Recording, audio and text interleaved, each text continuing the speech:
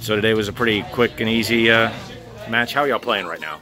Just kids played on fire today. I'm just so proud of them. They, when we were in the huddle, and I looked at everybody, I said, "You all have your game faces on." So they really did. They got out there, took care of business, and just couldn't be more proud of them. Now, did they know going in that they had 399 in your career? They did not know that. How many people knew?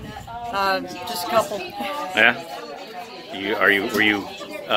Obviously you're happy to get it. Are you happy that people know about it and spent the whole post game?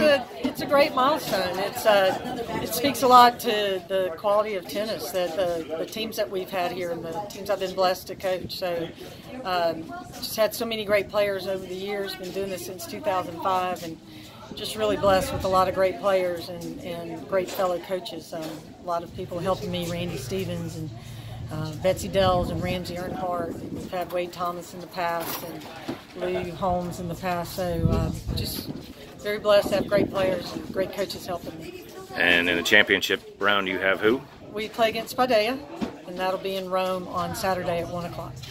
And what do you know about them? We played them last year in the finals, and we beat them 3-1, and it was a tough match.